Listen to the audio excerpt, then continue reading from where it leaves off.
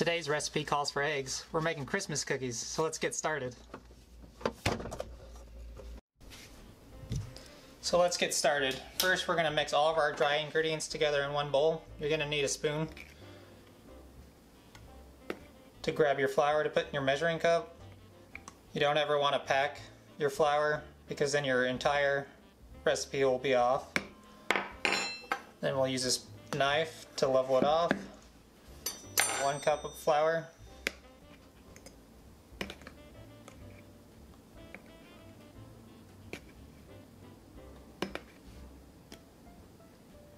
And our 2nd cup of all-purpose flour. Same thing. 2 cups. Next, we're going to need a 1/4 teaspoon of salt. And then 1/2 teaspoon of baking powder. So you want to do the same thing with that little lip and just level it off and throw it in your bowl. Then we're going to use a whisk and mix it all together.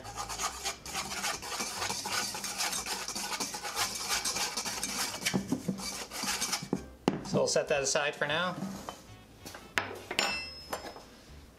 Now after we got all of our dry ingredients, we're going to do our wet ingredients. So in a stand mixer or a hand mixer, whatever you have, you're going to use 12 tablespoons of room temp butter.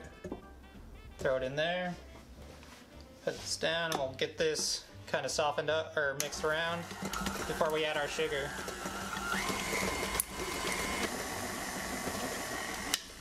So now we're going to add 3/4 cup of sugar to our butter.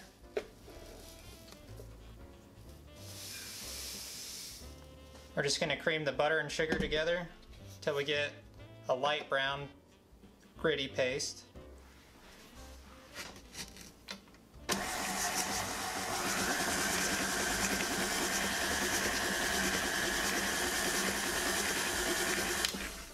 Then we'll go ahead and add our 1 egg. Make sure to crack it in a separate bowl, because if you crack it and you accidentally get a shell in there, nobody wants a shell in their cookie. We'll throw that in there. And then 1 teaspoon of vanilla extract.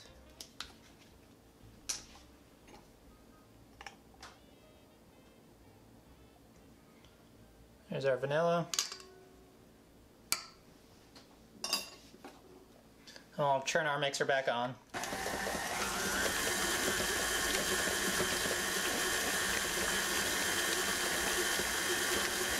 And we have it on low speed now. We're going to slowly add our flour in to start making our cookie dough.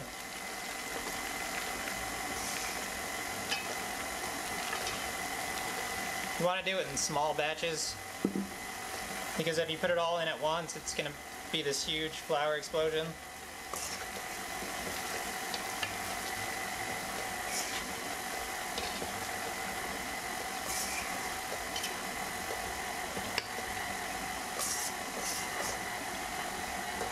And just keep going until you have everything added in.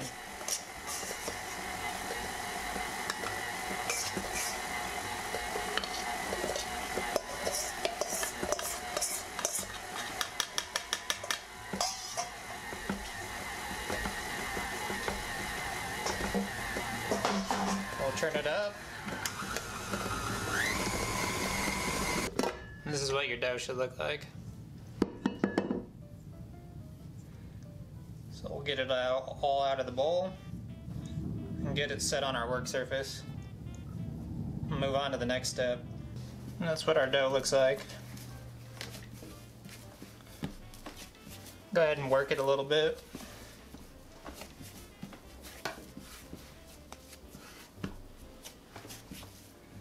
So we're going to divide this into 3s. So there's 1, there's 2, and then there's 3. So we'll set 1 aside for now. And we'll put 1 back in the bowl so we can add our food coloring. Since it's Christmas themed, we're going to go with green first. Turn it back on.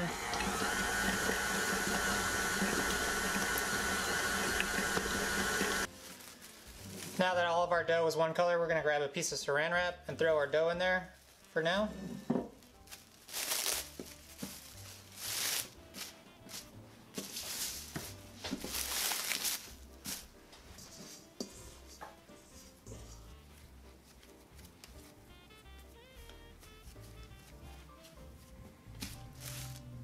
make it into a little square.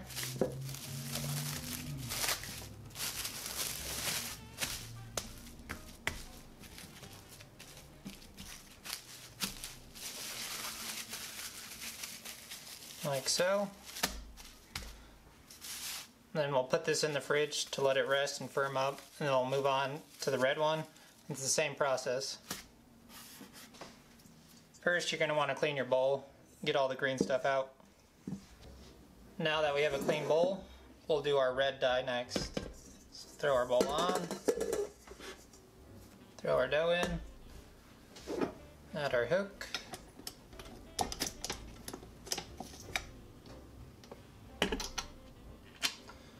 So this is what our red looks like.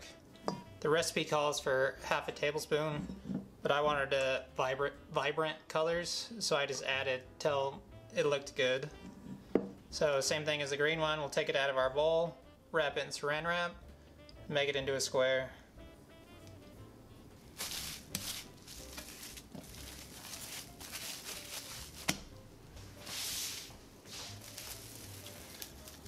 And after you get your 2 color dyes, you want to do the same thing with your dough that we didn't add any food coloring to. So make it into a square.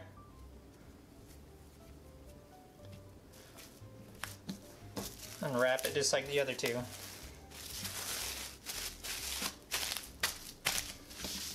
So you have 3 squares, sort of squares for the green one.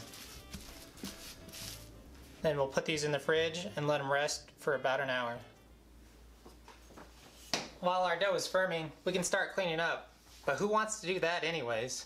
We can procrastinate, and you can like this video, subscribe, comment below, and find me on Instagram at TaylorMakes92. And we'll see you back here in a few. Now our dough is firmed up, so we're going to roll each piece of dough out into a rectangle. So let's get started. You want to roll it out to about 1/4 inch thick for each piece.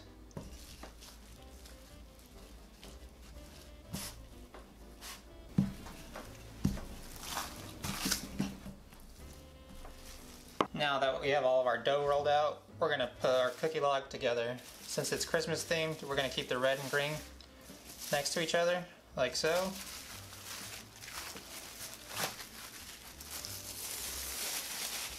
Throw that out. Then throw our last dough on top. Oops. Do your best to get it lined up. And now we're going to roll it into a log.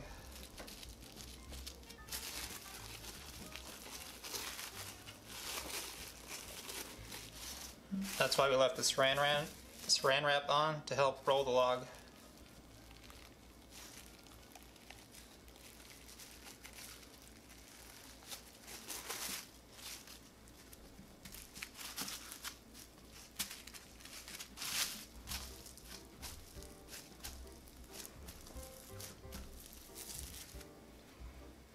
So now we have one giant cookie log. Go ahead and rewrap it and let it rest in the fridge for another 20 minutes. We got our cookie log made, and in the meantime, while it's firming up, we can get our oven preheated to 350 and our sheet pans ready to go. So let's go.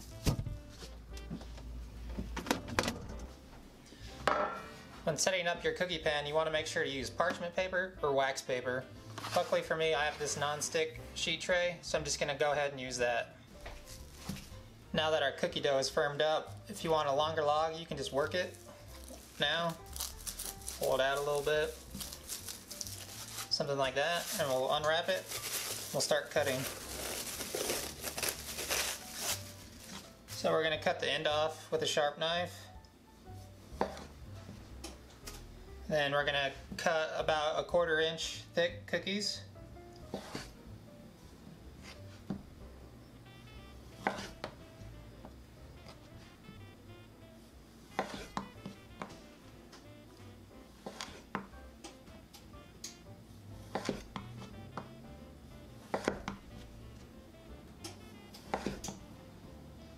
Take these aside for now.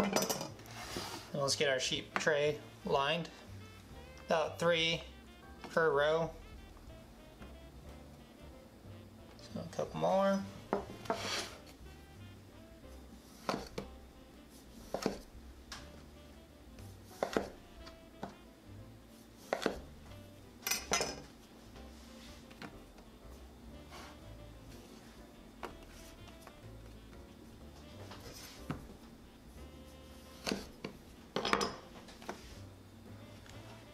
There we are. Now we'll throw them in the oven for about 12 to 14 minutes or until cookies are set.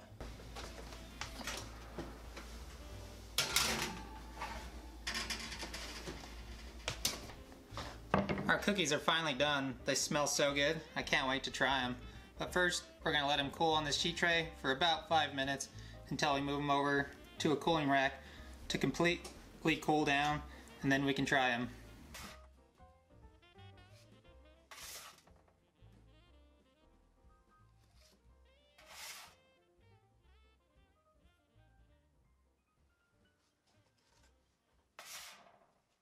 So our cookies are finally done, so let's give them a try. The swirl on them came out pretty good. The outside is kind of crunchy, but the center is still soft. Let's give it a shot.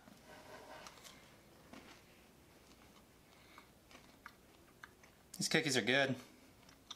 I really like them. This is a pretty easy recipe, don't you think? I think so. All you need is a little bit of patience and some time is all. This is a fun recipe to do with the kids to make cookies for Santa or just to eat for yourself. Either or, hopefully you enjoyed this video.